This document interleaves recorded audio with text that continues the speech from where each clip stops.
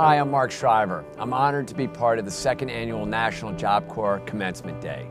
This is the day we celebrate the 60,000 young people Job Corps serves every year.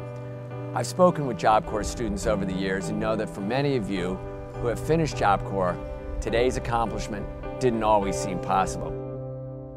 But here you are. You have shown that you can set a goal and work hard to achieve it. Now you have great opportunities ahead. Congratulations. Today really is a big day. It's also a big day for our country.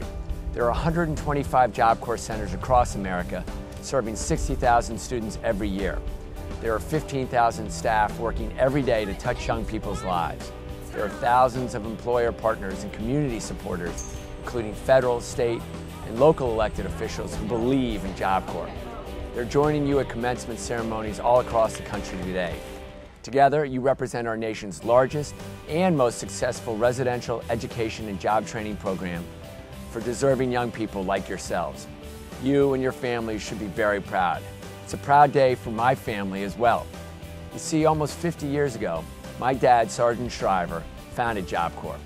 He knew there were many young people missing out on opportunities to be productive members of their communities, young people who wanted brighter futures, but who didn't have the resources to make their dreams become realities. He worked with President Johnson in Congress and the Capitol right behind me to create Job Corps so that young people could work with the best faculty, staff, and community partners for hands-on training that leads to success, such as the opportunities that lie ahead for you. If my father was still with us, he would be proud that the program has served some 3 million young people, and proud of you, the newest class of graduates. Your futures look bright. 85% of Job Corps graduates find and keep jobs, enlist in the military, or continue their educations. So we know Job Corps works for young people at all 125 centers across the country. Job Corps works for small businesses and local employers joining you today to show their support. Many of them have worked alongside you to help you learn the skills you need to get the jobs available in your community.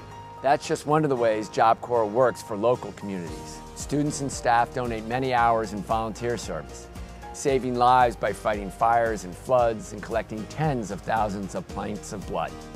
You have built, rebuilt, or renovated countless public facilities, and you have enriched the lives of children in your neighborhoods. Job Corps is a great investment for the American people. Your commitment and dedication to getting good-paying jobs makes Job Corps the most successful federal training program serving your age group. That's why we need Job Corps for 50 more years, to continue helping young people like you who may not have had the same opportunities others have had, but are willing to work hard to overcome their obstacles. Today, each of you has fulfilled one of my favorite quotes from my father: "Just keep working hard, something good will happen." Congratulations and best of luck, and thank you for letting me be part of such a special day.